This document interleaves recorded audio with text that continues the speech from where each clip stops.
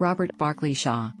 Robert Barkley Shaw, July 12, 1839, June 15, 1879, was a British explorer and diplomat. He was an early English traveller to Kashgar in Central Asia, and he established a relation with a local leader. He was later a member of a diplomatic expedition to the area.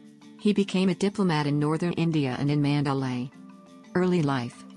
Shaw was born in Upper Clapton, London, and was educated at schools on the continent, at Marlborough College, and at Trinity College, Cambridge. Unable to recover his health after an attack of rheumatic fever, he gave up the idea of entering the army, and in 1859 he went to Kashgar in the Himalayas, where he settled as a tea planter. Exploring Central Asia.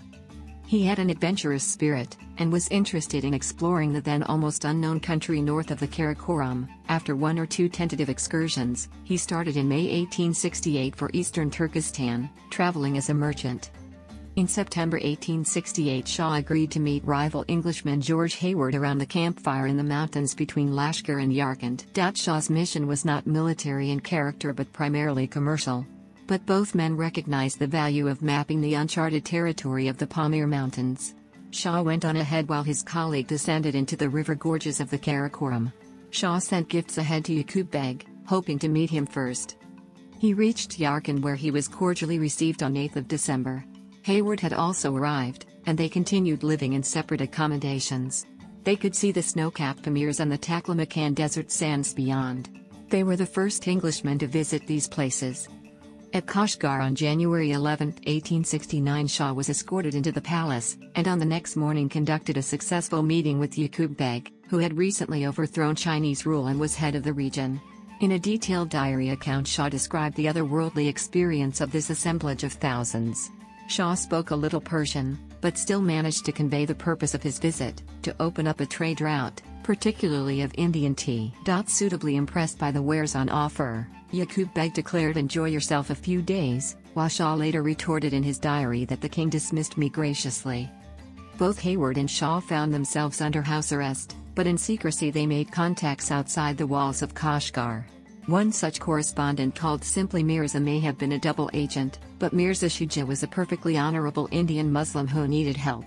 It emerged unbeknown to Shaw that Mirza was a pundit in the Indian army, who had been dispatched across the border to take a fix in the stars on the roof of the world. For 3 months, Shaw heard nothing from the Indian, who caused fear in St. Petersburg where the Russians believed he was sent to start a Muslim revolt in Central Asia. Unknown to Shaw, Yaqub Beg had long sought diplomatic recognition from St. Petersburg. But when he met the king again in April 5, 1869, he was greeted with, "I declare you, my brother."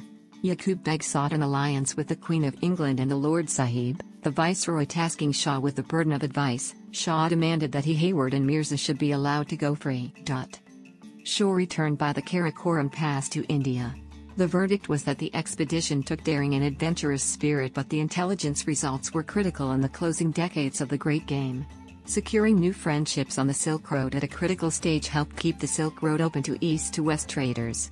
Furthermore, Shaw was recognized officially, being in service of the British Empire, helping to set the seal on a new understanding with Russia that would be concluded by his nephew, Francis' young husband. On the obverse, Yaqub Beg was targeted by the Russians for assassination, closing the Silk Road that Shaw had hoped to trade tea caravans.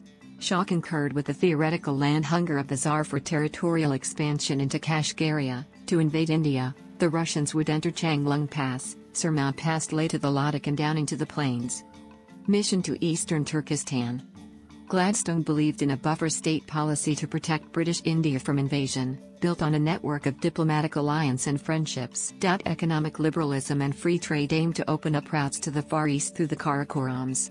Shaw estimated there were potentially 60 million customers in Kashgaria region waiting for his tea caravans.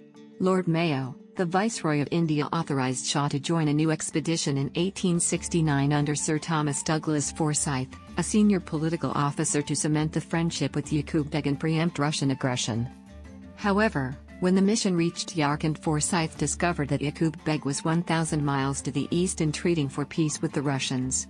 Shaw was an enigmatic character, hard to know and little understood. When the party returned, they learned that how risky the strategy would be for Lord Mayo. The 1870s was a period of relentless Russian annexation.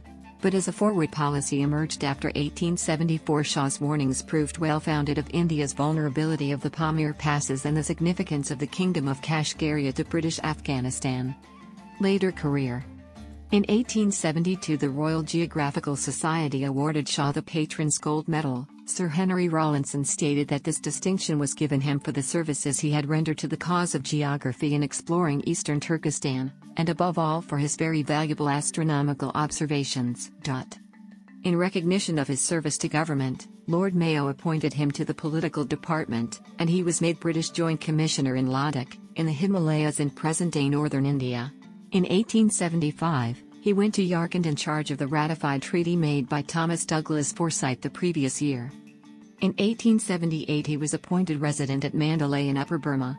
This was the central and northern part of present-day Myanmar. Upper Burma was an independent kingdom, while Lower Burma was part of the British Empire.